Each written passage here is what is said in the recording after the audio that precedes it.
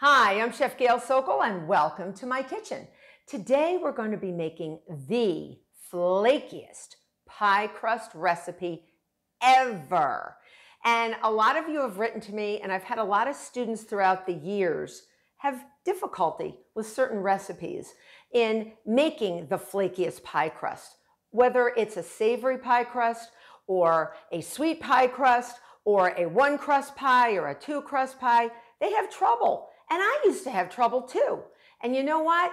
Just making them over and over helps, but also having one of the best recipes ever to guarantee success. And I got that for you today. This is for a two crust pie. You can have it and make a one crust pie, or make the two crust pie, have it, and put half in the freezer. And that's what I do all the time. Number one, it's super, super easy. We start in a food processor. If you don't have a food processor, you can actually use what's known as a pastry blender in a bowl.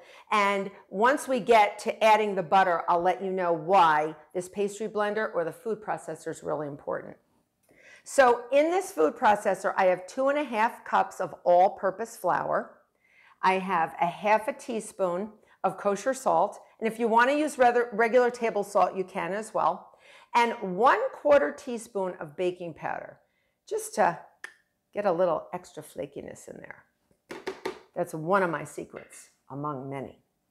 Now, I'm going to put the top on, and I'm just going to give it a whirl around, just to get it mixed. If you were doing this in a bowl, you would just put those ingredients in here and just move around the pastry blender. Next, you're going to cut in your fat. So you've seen that in a recipe. Cutting in the fat means taking cold fat. In this particular case, we're going to use 2 sticks of butter or 16 tablespoons of butter. This is unsalted and it's cold. And that's why I'm using the food processor, because if it's super cold, it will take a little bit longer to cut it in with the pastry blender, although I've done that too, and it's super easy to do. So you're going to sort of scatter this butter around, and then you're going to pulse, because the food processor is going to create friction and heat, and it's going to warm up our butter. It's very important we keep our ingredients really cold. And because sometimes little puffs of flour come out the sides or the top, I'm going to cover it, and I'm just going to pulse it until my butter gets to be pea-sized pieces. And I'm going to show you. That's one of the tricks to making the flakiest pie crust. So let me show you. So you can see, okay, these are a little bit bigger than pea-sized pieces. So I'm going to do a little bit more. But you see how they break up and they're still ice cold. That's what you want. The name of the game is cold, baby, because the coldness prevents that fat from melting in the oven too quickly. And if it melts too quickly, you're not going to get your flakiness. All right. Now, the next special ingredient is a half a cup of icy water. And before I even started making this pie crust, I filled a measuring cup with lots of ice and water, and I didn't measure it.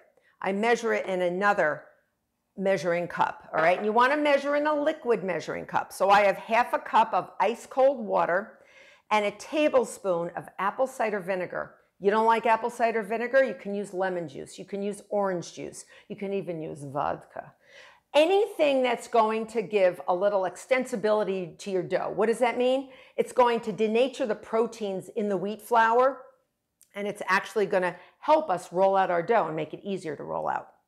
So that's a tablespoon. I'm going to drizzle my ice cold water around, and I always have the extra water ready just in case I might need it. We don't want to add too much water because water in wheat flour creates gluten.